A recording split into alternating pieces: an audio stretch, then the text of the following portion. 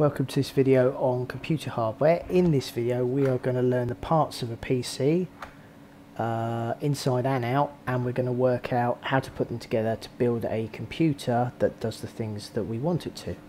So in class usually I would use a real computer and I get everyone to gather around the computer and we build it and take it apart and stuff, but we can't do that at the moment.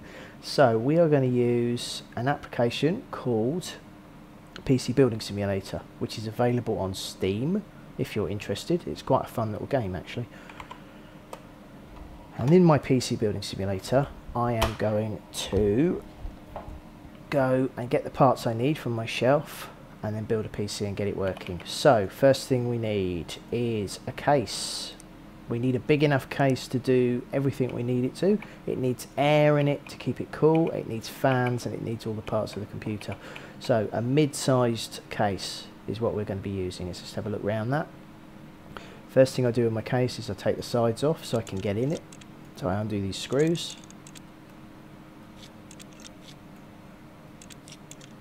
And I take that off. I go around the back, do the same. Take these screws out here. Ignore the retail value because it's probably completely fictitious. Now, first thing I'm going to put in my case is a motherboard. The motherboard is the piece of the computer that joins everything together. It gives everything its power and it gives its ability to talk to other parts of the computer, so it connects everything up. It looks a lot like, some people said it looks like a little city where it's got lots of skyscrapers and buildings on it and roads. That's not a bad analogy actually. It's all connected together so things can travel around in the computer. So just putting these little pins in that stop the motherboard touching the side of the case. So there's air under it. If you look under here you can just see it's not quite on the edge of the case. Now just do the screws up. 1, 2, 3. What have we got? 9, 4, 5, 6, 7, 8, 9. If you do this in real life you have to be very careful with static electricity, so you mustn't go and work on a computer without touching something metal or wearing a static guard, because static electricity can fry the parts of the computer. Fortunately I don't have that problem right now. Next thing I'm going to add is the CPU, the processor. Pick any old processor, but we'd obviously want one that was fast enough to do what we want. I'm going to go for an R7 because I know I can play cool games on that. Open up the handle, drop my CPU in, making sure the pins fit, and close the handle. It's that simple. Okay, let's just do something now before I forget. We want a little blob of thermal paste. Now that little blob of thermal paste will stop it getting it too hot, and that will help it cool down. So creates a connection to the heatsink. While we're doing the cooling, let's put a CPU cooler on it. Oh, I like a red one I think, please. Thank you very much. And we drop that in. Looks good. In it goes. So there's our CPU and there's the big cooler on it. It's got a metal heatsink and a fan to blow the air around. Well, next up we're going to add some memory. Being careful to undo the clips properly. And then we drop that in.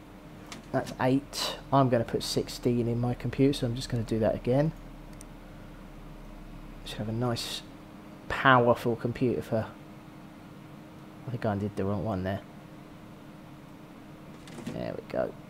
Okay, all good. Close that one again because I did the wrong one. Okay, how are we doing? Not bad. Right, next thing we want is some storage, so when the computer's turned off it can save files. So while you're doing this project, make sure that you understand the difference between storage, hard drive space and memory. Okay, that's really important. Just for a second, I just need to open the drive bay, then I can install my hard drive. When you're looking at hard drives, have a look at the difference between a hard drive and a solid state disk drive. So that's an SD, SSD and an HD. Okay, have a look at the difference between those. Right, we've got a hard drive, CPU, memory, motherboard. We need a graphics card. I want to be able to play games. So we need a good graphics card to play games. Has to be quite powerful. What should we go for? That'll do nicely. We'll go with one of those. Of course it won't let me install it yet because I need to take out the... Goodness me. All these cases are different. This is a bit of a weird one. Right, let's take these panels out the back. Now we can try and install our graphics card. There we go. Brilliant. And if I look around the back, excellent. I can see the back of the graphics card to plug everything into in a minute. That's good. Right, let's just put that piece back in that we just took out. Where is it? PCI cover, is that it? I think it might be. No, it's not.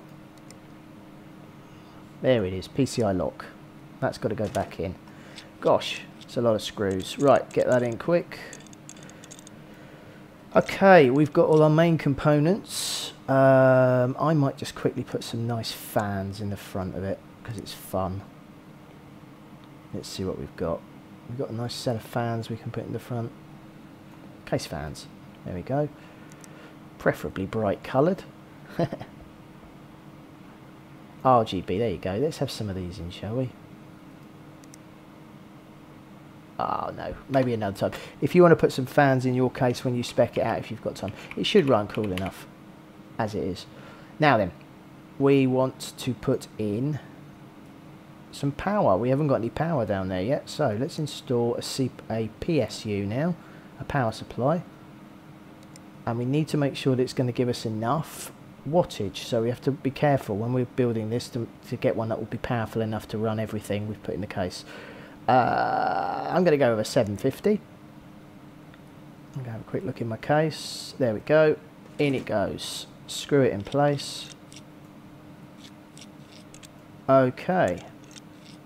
I don't think I've forgotten anything.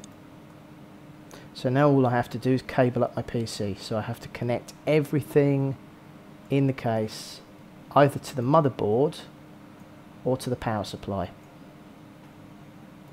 And you can see some of it connects to the power supply. Whoops, missed. Try again. That's going to connect to there. That's the hard drive connected.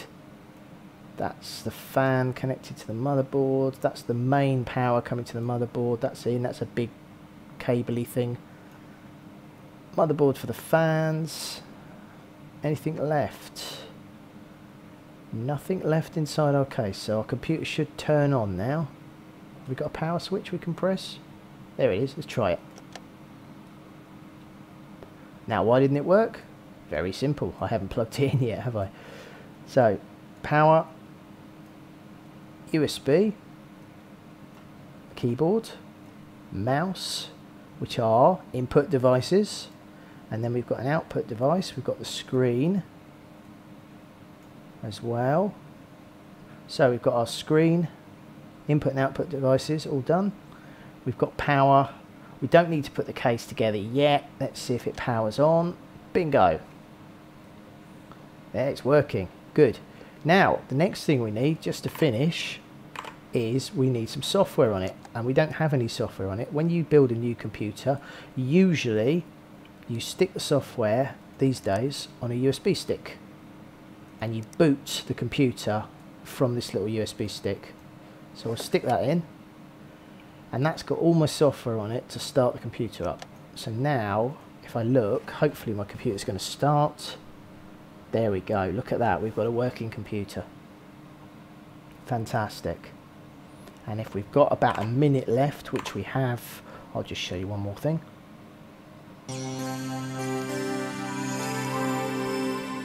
Lovely. Let's go and install an application on our computer called Will It Run.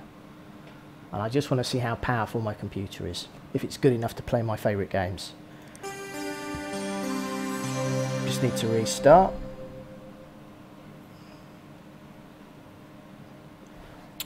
Okay, nearly there. Let's run Will It Run, and let's have a look if we can play one of my favourite games. And one of my favourite games is Overwatch. Can I play Overwatch? Well, this is what I need, and this is what I have. So my computer is more than capable of playing Overwatch. So that's good, isn't it? And all these other games as well. Rocket League's another favourite of mine, that works as well. So when you're building a computer, make sure it can do the things you want it to. That determines how much money you have to spend, and that will make sure that you end up with a brilliant computer that does what you want it to. Now your task is that you're going to have a budget of £750. You're going to have to decide what your computer is going to do, and then you have to spec your computer using online shops to do what you want it to. Okay, there's a PowerPoint that you will have been sent, and that is your assignment. I hope you have fun doing it, and I look forward to seeing what you come up with. Take care.